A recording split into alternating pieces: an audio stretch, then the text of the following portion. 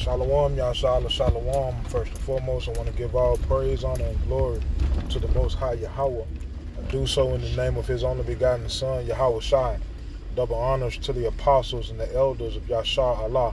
Kol Haloyim La Yahweh, Bahasham Yahweh Shai, Bahasham Harakakodash. We're blessing our elders with the spirit of truth so that we may know. Shout out to the Akim and the Akwaf that's keeping the faith and the works. Y'all keep at it. It's your brother Abaya coming at you with more quoted precepts. Right? Revelation chapter 1 and I believe it's verse 7. I'm going this way. Oh, Eve, man, you big head.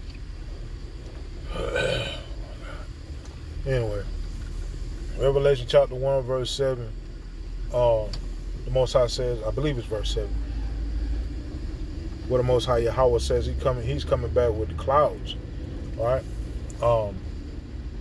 Where is it? Where the Most High Yahweh Bashim Yahushua says he won't meet the devil as a man. He coming back in his full power. Right?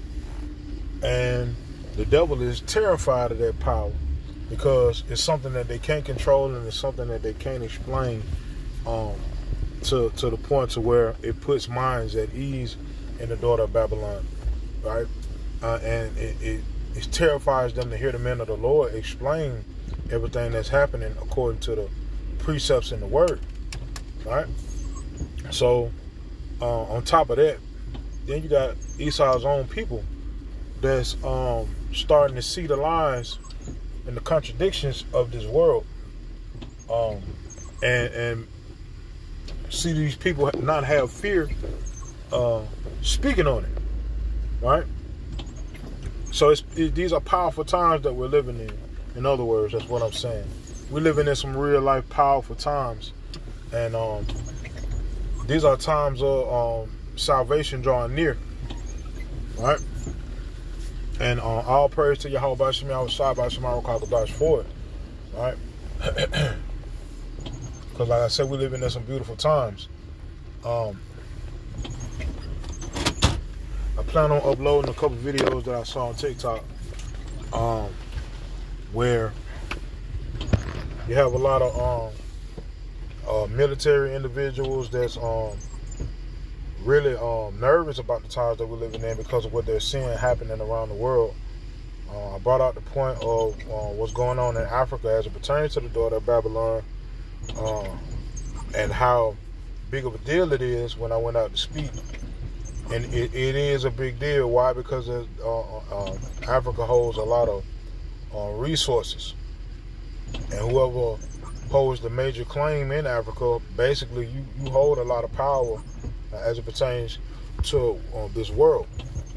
And Russia and China being in there, and a lot of the countries, like I said, like 40 countries in Africa saying they don't want no parts of Babylon, that's a huge deal.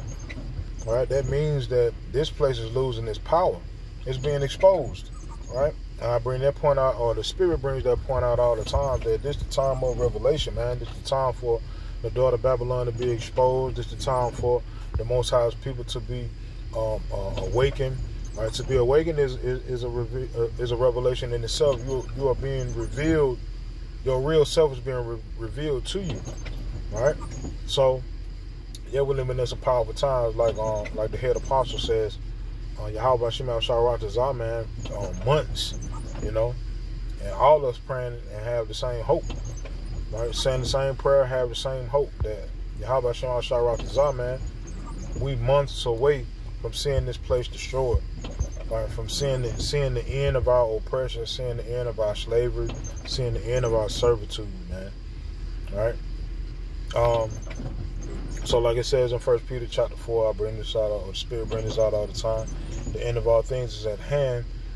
Be sober, right? Maintain your mental in these powerful times, and recognize that these times are powerful, and recognize these times are powerful on your behalf, right? Like it says in the book of Joel, chapter 3, the Most High is gathering the nations because it's for our sakes.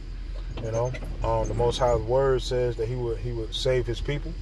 Those of us that halted, right? And that's what we've been doing. We've been repenting. We've stopped with the nigga mindset. It's understood that we can't fully let that go, because that's something that we weren't born knowing is true. So that's something that we have to fight with on a day-to-day basis. Like the Spirit brings out all the time. Not only are we fighting against, this system and fighting against the devil, but we're also fighting within ourselves. Right? Like Paul said, their spirit man is battling that carnal man on a daily basis, because that spirit man wants to be as righteous as he can be, but that carnal man is just always in opposition of it, right? And this carnal man is stronger than carnal men of the past, right? And I'm speaking in these bodies, right? Because of who's in charge. Job 9:24 says the earth is given into the hand of the wicked, and they have several pieces of novel to show that they experimented on Jake. They experimented on us and created this thing called black man, and all the other bywords that they call us. They created this individual and certain spirits that's inside of these individuals, right? Spirits that come directly from the wicked. So that's something that we have to battle with. But like I said, all praise to Yahweh by Shem Yahawashi, by Shem HaRuach. The battle is almost over with, because this devil's kingdom is going down, right? And we recognize it and we see it, and it's a blessed thing to be able to see what's going on. Like it says in Matthew chapter 13, we're seeing what the prophets wanted to see. We're seeing what the apostles wanted to see, right? So count yourself blessed, right? So yeah, man, we living in some powerful times. Recognize it as such and act accordingly, right? Romans chapter 13 and verse 11, and that knowing the time, that now is the time to wake out of sleep, for now is our salvation nearer than we believe, right? So I end with that, man. That's all the Spirit got in me to speak on right now. So with that, hey, Yahweh Shem Yahawashi, you were edified by this message. Call Haloyam La Yahweh Shem Yahawashi, Bahasham Harakakadash, Shalom Yashalom.